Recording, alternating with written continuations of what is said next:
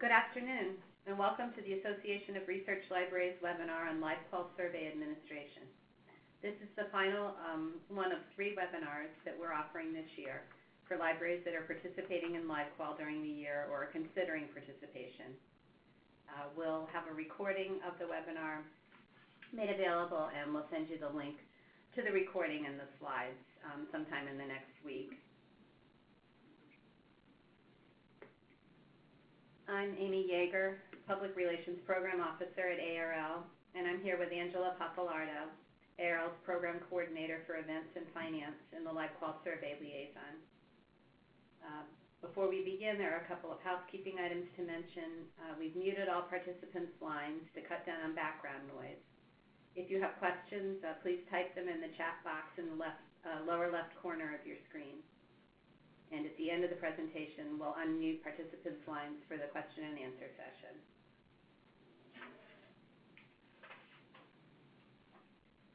Our goal today is to introduce you to LibQUAL and to review the information you will need to prepare for and administer your survey. We'll start with an introduction to LibQUAL and LibQUAL Lite, and then explain how to use the LibQUAL online platform to administer your survey. And then we'll end with a question and answer session. So what is LibQUAL? LibQUAL is an online survey measuring library users' expectations and perceptions of service quality. It was developed in 1999 and 2000 by researchers at Texas A&M University, Colleen Cook, Bruce Thompson, and Fred Heath, and also by Martha Kiralidu here at the Association of Research Libraries. LibQUAL uses a gap measurement model based on ServQUAL, which is an instrument created in the 1980s to assess customer perceptions of service quality in the for-profit corporate sector. Since 2000, over 1,300 LibQUALs and 1,300 libraries in 35 countries have run LibQUAL surveys, and more than 2.3 million responses have been collected. Foundational LibQUAL research identified 3 dimensions of library service quality. Affective service measures the interpersonal dimension of library service. It includes aspects of empathy, responsiveness, assurance, and reliability. Library's place measures how the physical environment of the library is perceived in pragmatic, utilitarian, and symbolic terms. It encompasses aspects of the library as a refuge.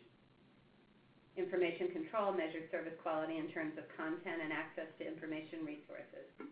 It includes the scope of the content offered by a library, convenience, ease of navigation, timeliness, equipment availability, and self-reliance. The LibQUAL questionnaire is composed of 22 core questions in the 3 dimensions. There are 9 affective service questions, 8 information control questions, and 5 libraries place questions.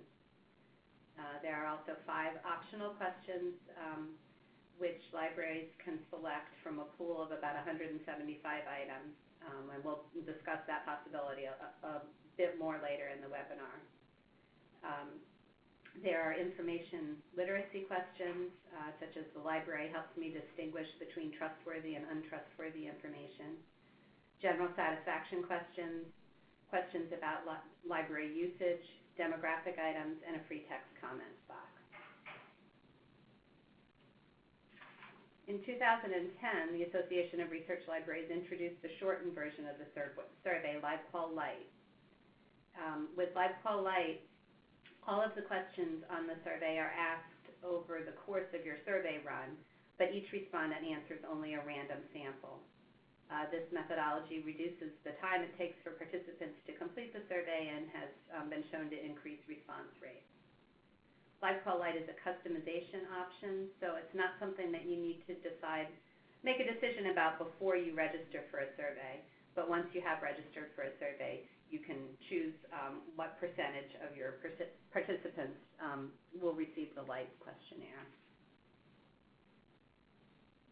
So on each Lite survey questionnaire, there are 8 rather than 22 core questions.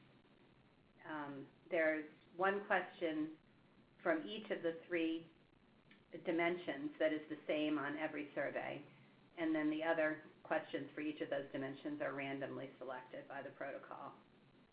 Each Lite questionnaire also has one of the 5 local questions, a sampling of information literacy and general satisfaction items, but it has all 3 library usage items, all of the demographic questions, and the free text comments box.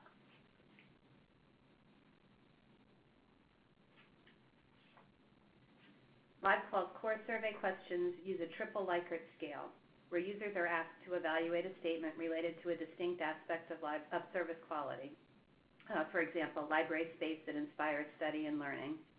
And they're asked to give 3 ratings about this statement: minimum, desired, and perceived. The perceived rating represents the level of service that the user believes the library currently provides in this area, and the minimum and the desired ratings provide context for that perception. The minimum rating represents the minimum level of service the user would find acceptable, while the desired number represents the level of service that the user personally wants, or their ideal level of service. There are several key concepts in understanding how LibQUAL results are expressed. For each question, the averages of the respondents' minimum and desired scores form a zone of tolerance, which is bounded on the bottom by the minimum mean and on the top by the desired mean. And from these scores, we derive a couple of additional indicators. The first is the adequacy mean, which measures how well the library is meeting users' minimum expectations in a particular area. The adequacy mean is calculated by subtracting the minimum mean from the perceived mean. A positive adequacy mean shows the degree to which the library is exceeding minimum expectations, while a negative adequacy mean indicates that the library is failing to meet minimum expectations in this area. In a case where the library isn't meeting minimum expectations, the perceived score would fall below the zone of tolerance. We also derive what we call the superiority mean, which is calculated by subtracting the desired mean from the perceived mean. The superiority mean is usually a negative number, which indicates the library's room for improvement. If a library exceeds desired expectations in this area, the perceived score would fall above the zone of tolerance, and the superiority mean would be positive. And these concepts make a little bit more sense when you see them in action. So in this example, the mean of the respondents' minimum scores is 3, and the mean of their desired scores is 8, and the zone of tolerance is the 5-point range in between those 2 scores. The perceived mean of 6 falls within the zone of tolerance, indicating that the library is exceeding their users' minimum expectations in this area. The adequacy mean is 3, and the superiority mean, which is the measure of this library's room for improvement, is -2. Now I'm going to turn the presentation over to Angela to talk about using the survey LibQUAL platform to administer your survey. Hi everyone, I'm Angela Popolardo, the Program Coordinator for Events and Finance at ARL, and I'm the LibQUAL Survey Liaison. In this next section, we're going to go over the steps for administering a survey using the online platform. When you log into your institution's account on libqual.org, you'll be taken to a survey dashboard displaying the information you need for the current stage of your survey implementation. There are 4 survey stages: pre-launch, which is where you'll customize, monitoring survey progress, closing the survey, and post-survey tasks and results.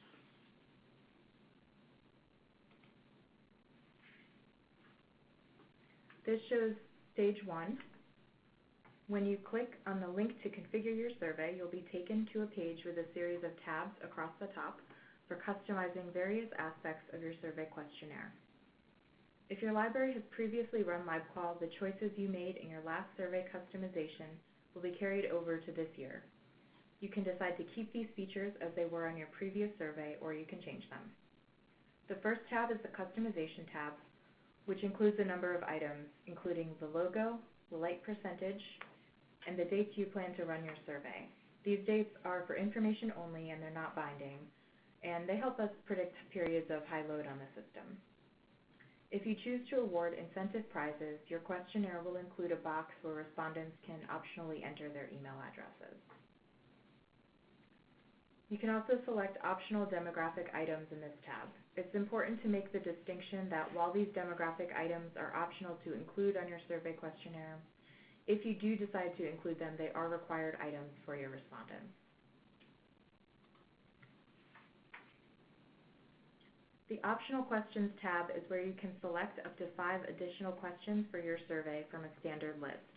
There are currently about 175 optional items available in American English, and other language translations will have a smaller subset of those items. On this screen, you will also have the option to submit your own local question. These questions must be in the triple Likert format and will be moderated, usually within a couple of days by the LibQUAL staff.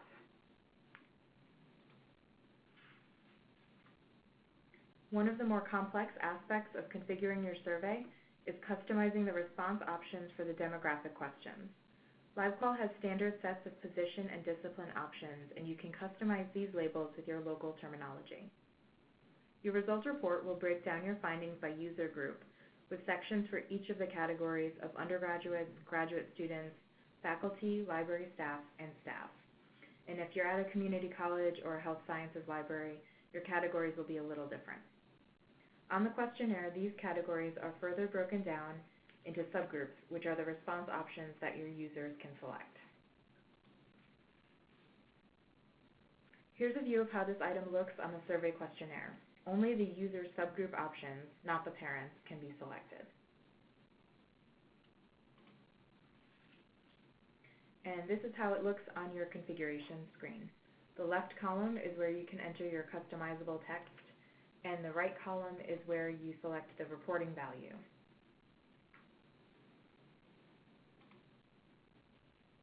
A few cautions: only the user subgroup options can be selected by participants, and you must have at least one user subgroup option for each parent category. You'll also need to provide population data for each user subgroup.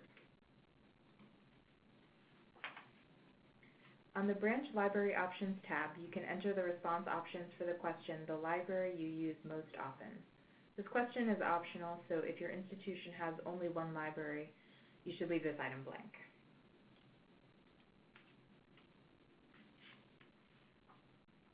As with the position question, you can use your local terminology to map to the standard list of disciplines.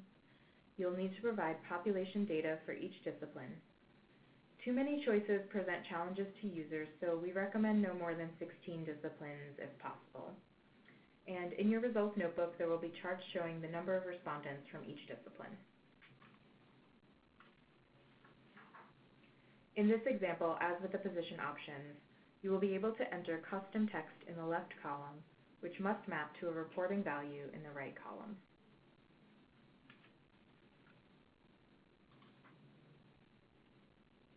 When you have finished configuring your survey, it's time to preview your questionnaire and launch. The preview survey URL does not collect data, but it provides an opportunity for you to test your questionnaire in different settings using different platforms and web browsers. You must complete and answer all questions and submit at least one full run of your preview survey before the launch survey option will activate. Once you launch, you can no longer make changes to your configuration. Once you open your survey, you'll receive the survey URL to distribute to your users. If you need to know your URL in advance for creating promotional materials, you can open your survey a few days or more before you announce it to your community. In Stage 2, you can also monitor the number of responses coming in by date, time of day, branch, discipline, and position, and you can view and download comments submitted by users. In your results report, ARL provides an analysis of how well your respondent sample represents your overall campus population. In order to do this, we ask that you fill out what we call a representativeness questionnaire, where you will provide population data for your user groups and discipline areas. The representativeness questionnaire becomes available in Stage 2 and is based on the customizations you make when configuring your survey in Stage 1. This is an example of a representativeness chart. The blue line shows the population in each discipline area as a percentage of the overall campus population, and the red line shows the number of respondents in each discipline as a percentage of the total respondent sample. You can see that for this library, these lines track fairly well, indicating that the distribution of respondents by discipline is representative of the campus overall. The representativeness questionnaire also asks for statistics on the library's expenditures and staffing, which are based on questions asked on the annual ARL Statistics Survey. We collect this information to help libraries identify peer institutions for benchmarking their results. And the library statistics we ask for include total library expenditures, personnel, for professional staff and full-time equivalent, and personnel for support staff and full-time equivalent, and total library materials expenditures, as well as total salary and wages for professional staff. Use the fiscal year 2016-17 that ended the year before you're doing the survey if you're running in 2018. At the end of your survey run, you will manually close your survey from the survey dashboard. The start and end dates that you entered when you configured your survey are for information only. We recommend keeping your survey open for at least 3 weeks, and stage 3 will confirm that you want to close, as this is an irreversible step. As soon as you close your survey, some of your survey data is immediately available on your dashboard. You'll see 3 CSV files: the raw data, the options key, and the response key, and these can be read as Excel or SPSS data files. You'll also see the comments and your incentive emails list. Also available in Stage 4 is a post hoc questionnaire where we ask information about your survey, including the sample size, the number of emails sent, the number of invalid email addresses, incentives offered, marketing techniques, etc. You'll also see an evaluation questionnaire, which is a place where you can give feedback about your LibQUAL experience. All survey liaisons are encouraged to complete this questionnaire, and it is anonymous. Your results notebook will be available on your survey dashboard and in the LibQUAL data repository about 2 weeks after you close your survey. You will receive an email notification as soon as the report is available. The notebook contains sections for overall, undergrads, graduate students, faculty, staff, and library staff. Within each of these sections, you'll see a demographic summary, core questions summary, local questions, general satisfaction questions, information literacy outcomes, and a library use summary. If you've chosen to have an incentive prize drawing, the list of email addresses will be available in Stage 4, along with some demographic information. You can use this list in any way you choose to award your incentive prizes. To preserve respondents' anonymity, incentive email addresses are stored in a separate table in the LibQUAL database, and they can't be linked back to individual survey responses. You can download this list at any time during the year, but once the platform closes on December 9th, the list will no longer be available. ARL's policy is to purge incentive emails from the database 6 months after the close of each survey session.